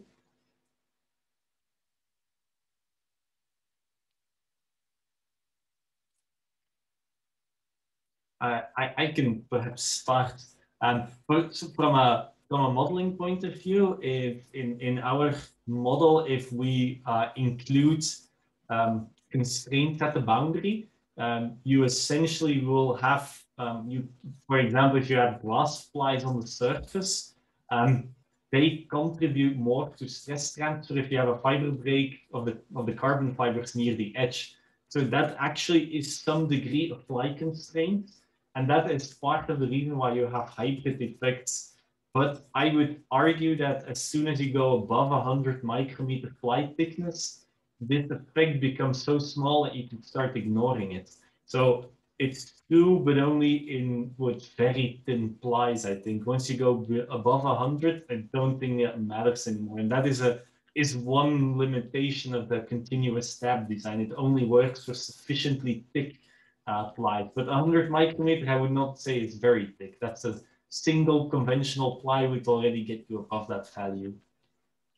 Anybody else wants to add to that, Federico? Yeah, I have discussed with Gianni a lot of time about this question. I agree with him, but the only thing is that I'm not sure that we can compare this effect with the in situ strength associated to the transverse cracking in laminates. Because in the case of the in situ strength, typically associated with this 90 degrees lamina of a laminate, we have two mechanisms of failure that appear depending on the thickness in different ways. I'm not sure. I have to study this particular question to see the representativity of the value obtained. Because if there is only one mechanism of failure, then we have not the same problem that in the in situ strength. Okay? Okay. We still have 3 open questions and we have 15 minutes left. I'll just let Lax finish up this answer round then. Lax. Yeah, I was actually thinking about, because if you do you could say a tensile test of metallic material and we have necking, there we are, you could say, judging that the necking is the strength of our test sample. But I've seen study where if you put, you could say, a ductile layer on that, so a polymeric material on a surface, then you can actually, you could say, delay this localization. So is that what we are doing here? So the glass fiber layer, will that delay the localization in a carbon fiber composite? And is that then a valid way to judge the strength? In principle, the localization is also not a material property. Now we again begin to talk about the interaction to the geometry of our test sample. Yeah. So. I think there is something to be said for how the continuous stabs affect the Poisson contraction, because they don't have the same Poisson ratio as the carbon plies. So there is going to be some degree of effect, but honestly, I don't think that difference is that large that you can expect a significant effect, but that's just speculation or intuition. I don't have any hard evidence for that. It's very small. We have done some calculations. Very small effect, I would argue, for the materials we used. Yeah, I think that's probably true for most common material combinations. But once you start going to more exotic materials, perhaps it's a different story. Federico, do you want to? No? Okay. I would propose that we then go to the next question from Stepan. I'm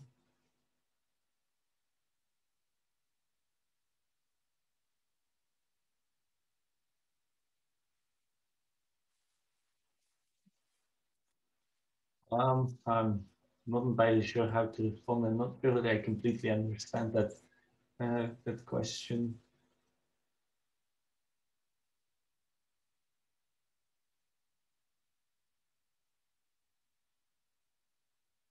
So yeah, I think in general I agree that the size effect originates largely from the Weibull distribution.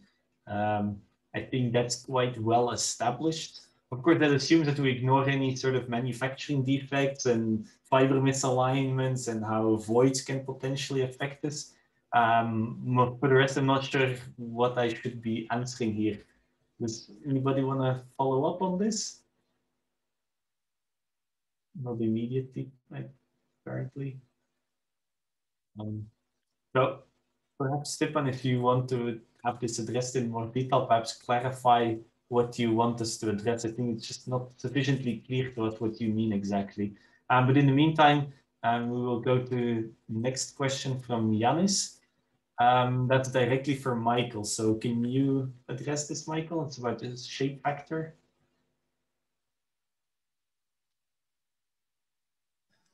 Yeah, I was just trying to find the paper to look at the value. So generally speaking, we do get, with a good test, you do get very low coefficient of variation.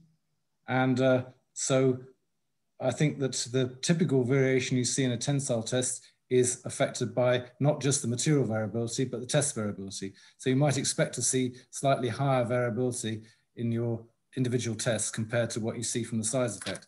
However, in the past, we have seen the opposite effect. In bending tests we did many years ago, we found that the coefficient of variation was actually lower than in the bending tests than we got from the size effect. And we never really fully satisfactorily explained that. But overall, I would say that, that they are of similar magnitude to the extent to which we can really make a valid comparison. Okay, anybody wants to add to that after we consider it's closed?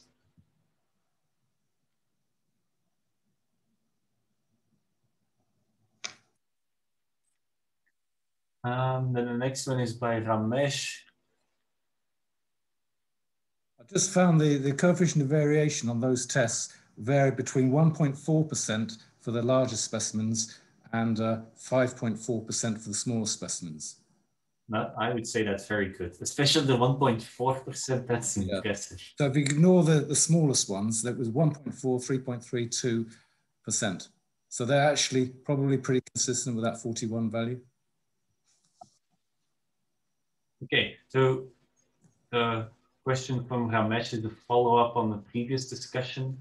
I think to some extent I disagree. I think we can pretend that we're trying to find a material property that can go into a model, as also highlighted by Yentl. If you know how this property scales with size, then I think you have a lot of information to put this in a higher level model. And then having a good way of measuring that longitudinal tensile strength is very important and relevant, especially, of course, if you can combine it with the size effect. Anybody else wants to add anything to that? Simply to say that I agree with you, Yentl. So one thing is that we have no confidence on one parameter, but we're engineers and we need to do our job in the shortest period of time with the highest level of accuracy. And this is what we have. If our material is in this way, we need to use it, the information we have, to, in a complicated model, to predict the behavior. This is what we have now. I don't know in the future, but now I agree with you, what you have said, Yentl. Yeah. Okay, so I will consider that closed. Then we have a question from Masaki, who is apparently involved in standardization. That's interesting. So he refers to a new standard.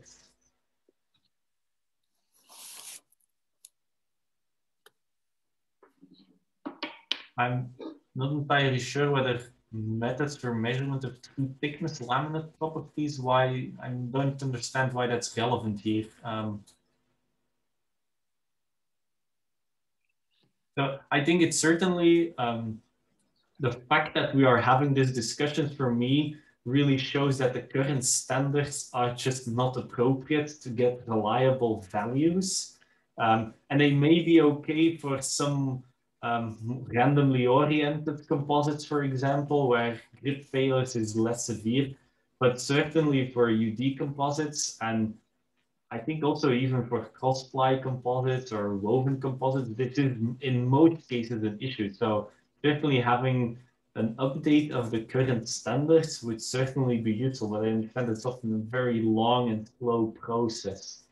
Does anybody else want to comment on this question? Gergely? I think the second part of the question is more interesting for us.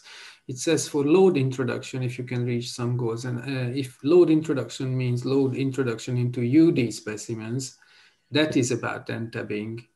And hybrid specimens, continuous n-tabs, anything we discussed today. And he seems to be very open for proposals.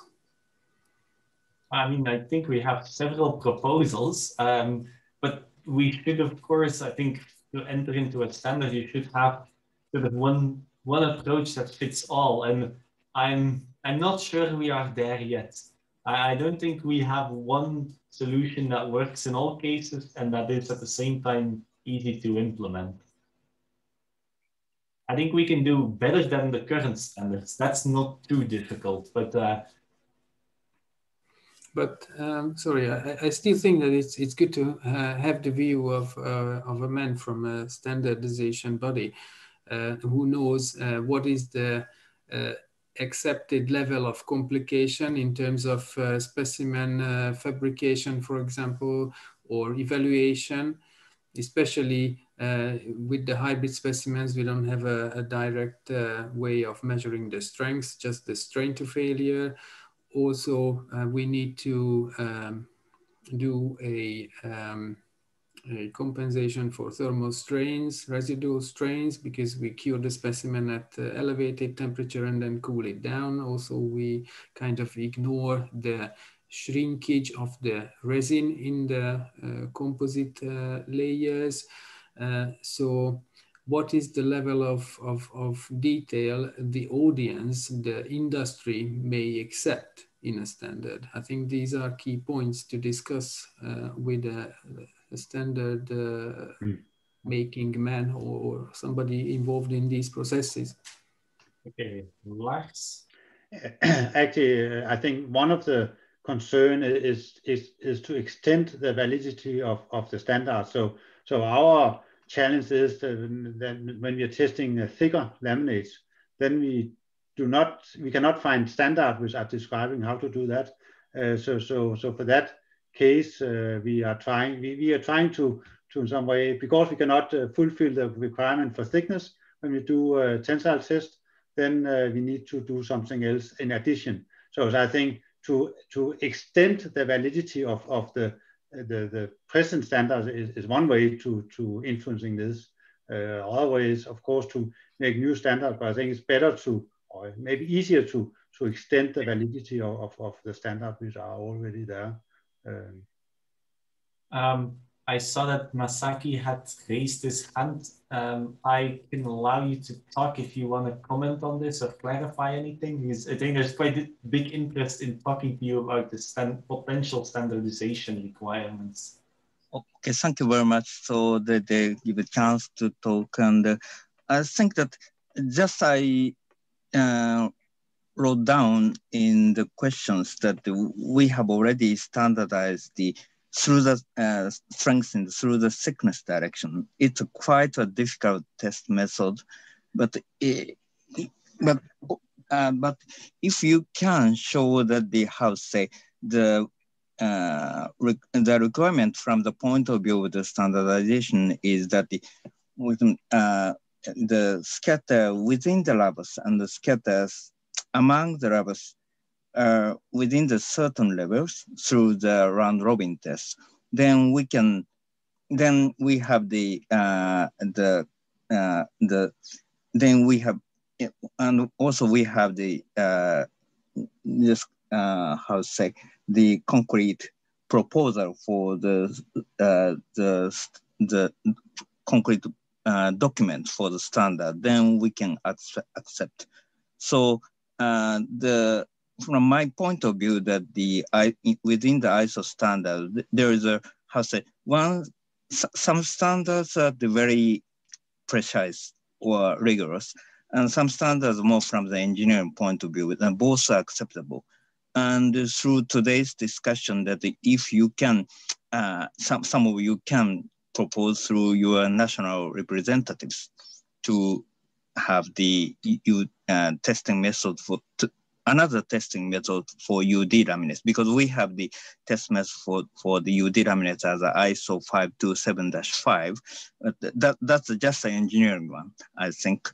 And you can propose the more precise one that I think that through the discussion we can accept. That's my point. And as examples, we have already through the thickness test method, we use the Weibel distribution with the effective volume. So that's a quite good example that we can have a standard with the effective volume. Yeah, thank you.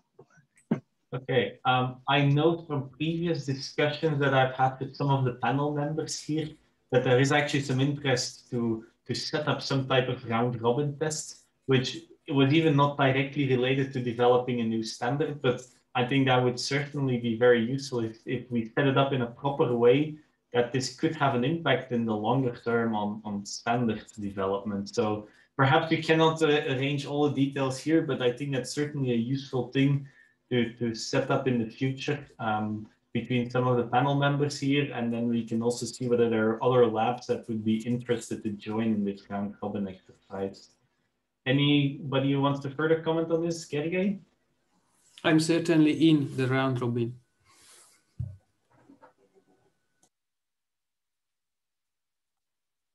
Anybody else?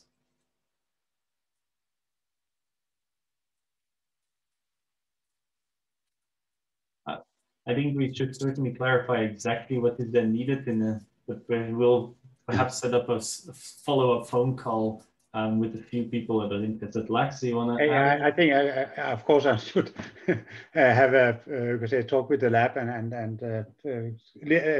currently we have very much overbooked, but I think we are interested in on robin, because we need to make this better and make this more consistent. So it's not the result is depending on the lab, but we can get the same measurements. Okay.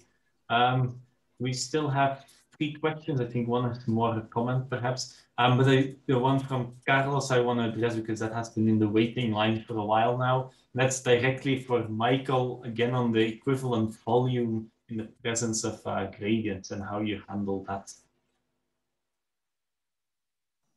So I thought I'd really answer that in terms of this equation based on integrating the stresses through the thickness. So there is an equation for that, which I can point you to the right direction for the do you need to know the Weibel modulus for that calculation? Yes. How do you handle that in practice? Because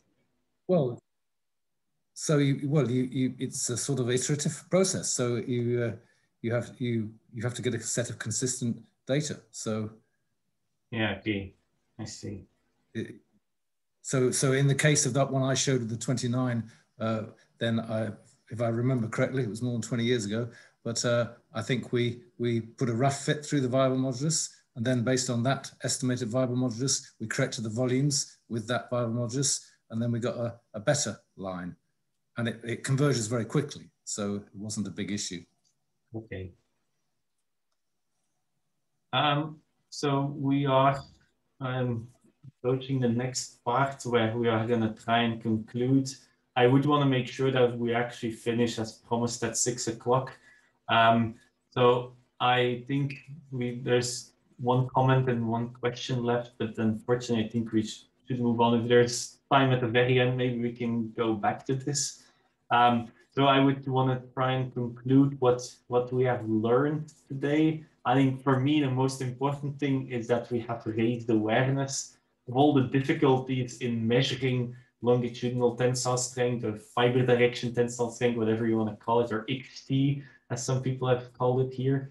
That I think is very important and useful for the community as well. What other things do people from the panel want to add in terms of conclusions?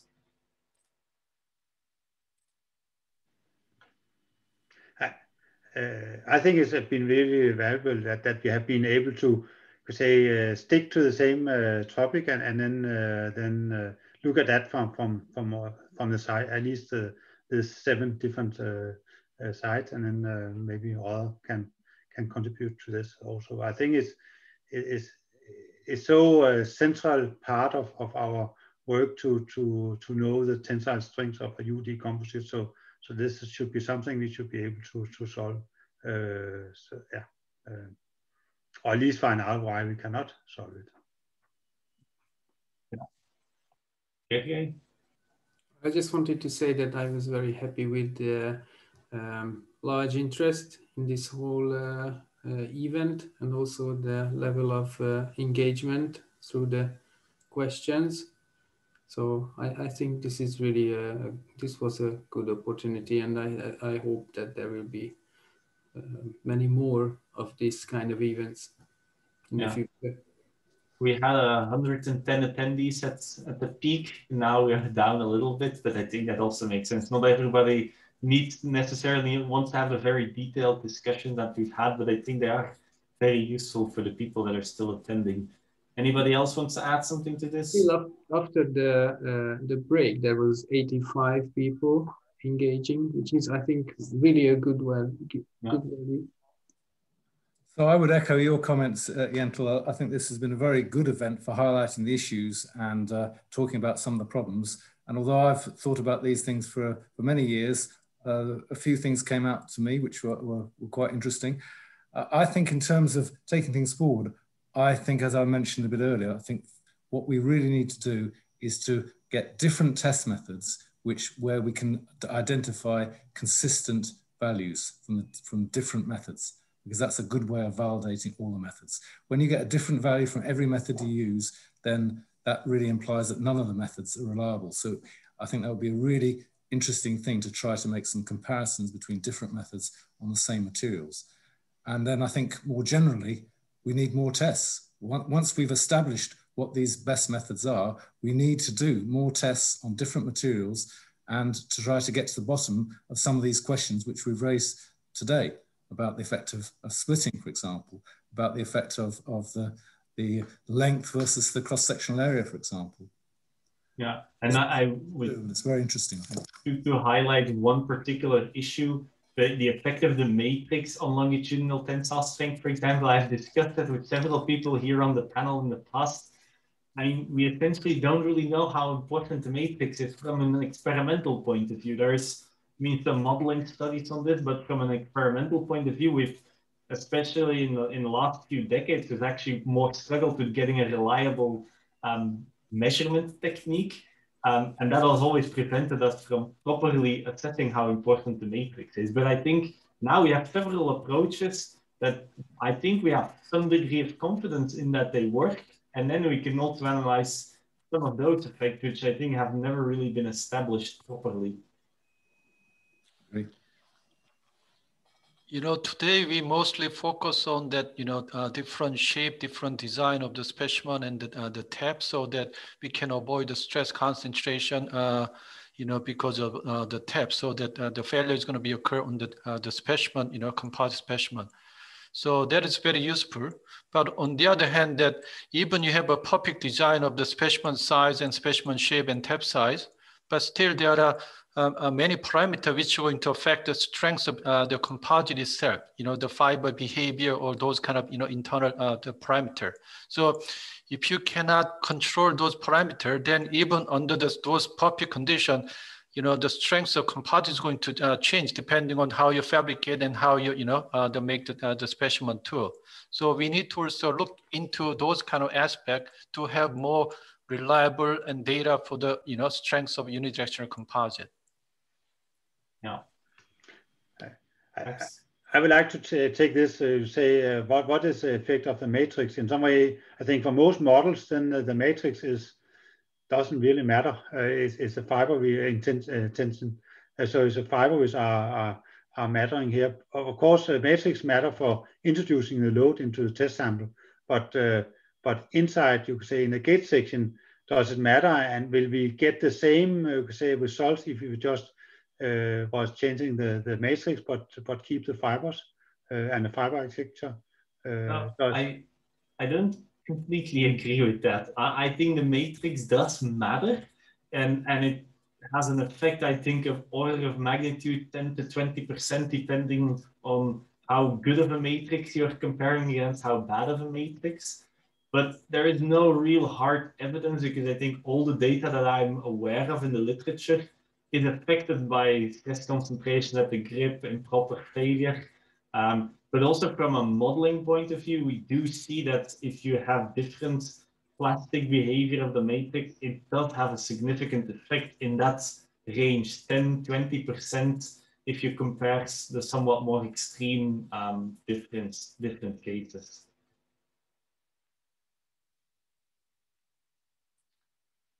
Any other comments from the panel on the conclusions?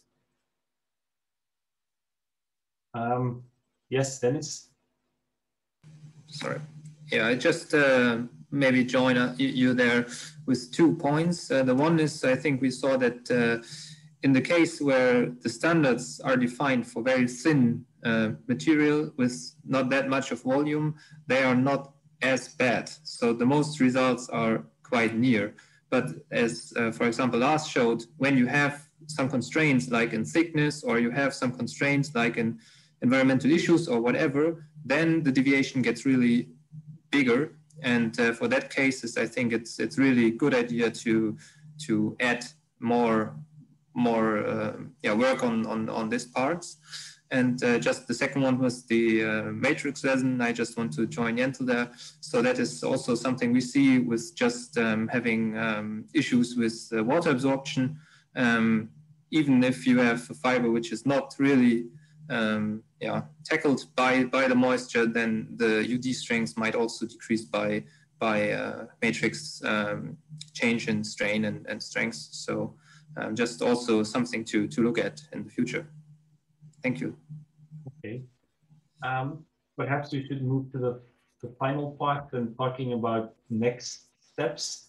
I think we've already highlighted one, that I think there are some people interested here in talking about a potential round robin and potentially in the longer term updating of developing a new standard.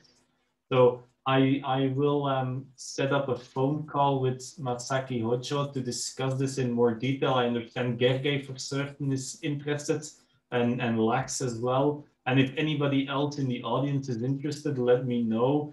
And I can either involve you already in the first phone call, or when we actually start doing the work, that we then know who to contact. Because obviously we would need a large group of people. 3 or 4 labs is probably not enough. We probably need a bit more than that. Any other next steps that we see? And then we'll still discuss topics for potential next workshops after that.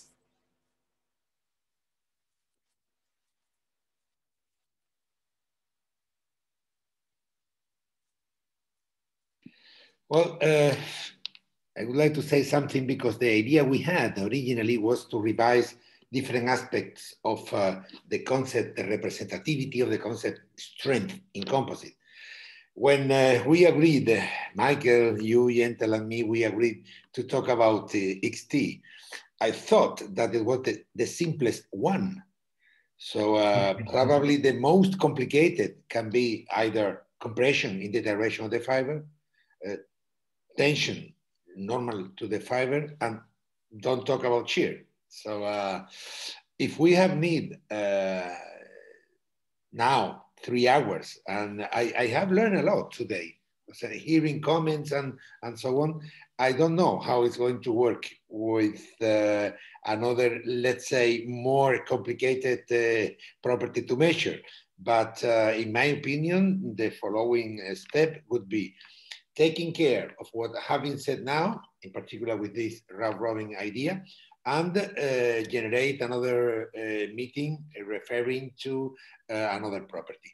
And probably we can accept suggestions about the next property to be investigated. Yeah, so on the topic of the next workshop, what I wanted to do is to send out anyway a link to the recording once it's uploaded, the slide, and then also include a poll to ask people which topic would be most interesting for the next workshop, where we would find the largest audience or where we see the biggest issues still.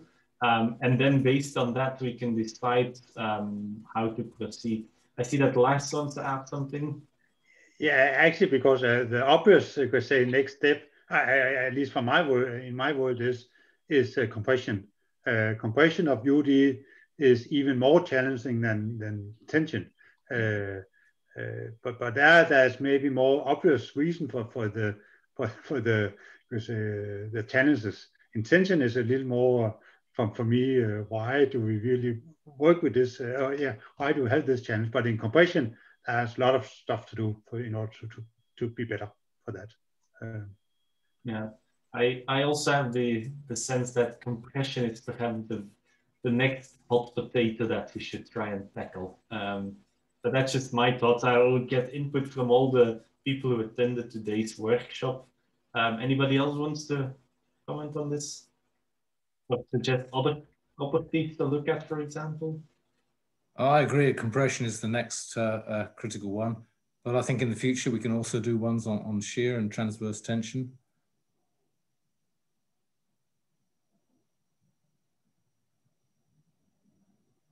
So if the audience has any comments on this or any suggestions, you can type it in the chat or in the Q&A. But we will anyway also ask that via a poll in the follow-up email when we send out the recording and the slides. Okay, I guess we can more or less conclude here. We still have a few minutes left. Is there anybody who wants to add anything on the conclusions or the next steps? In Q&A, the Ramesh suggests some kind of the connection with the modeling. You know, we have focused on testing, and then, you know, he suggests that, you know, some modeling, I mean, how we can relate it to, you know, numerical modeling and simulation of the failure. Yeah, that's what he suggests. Yeah, I think that will be a very good topic. We'd have to think of how to frame that, because again, it's a very wide topic, but I think it would be very valuable to pursue that. Yeah, and I think Ramesh here is talking more about going towards higher scales. We've also had a few questions that go towards the lower scale of fiber break modeling, and this would become more fly level modeling. And yeah, I think there is also quite a lot of interest in that from the community. Okay. I guess we can conclude here then. I think we've been talking, well, especially the panelists have been talking for 3 hours. I just want to thank everybody who's attended, and in particular the panelists who presented their work and who led some of the discussions.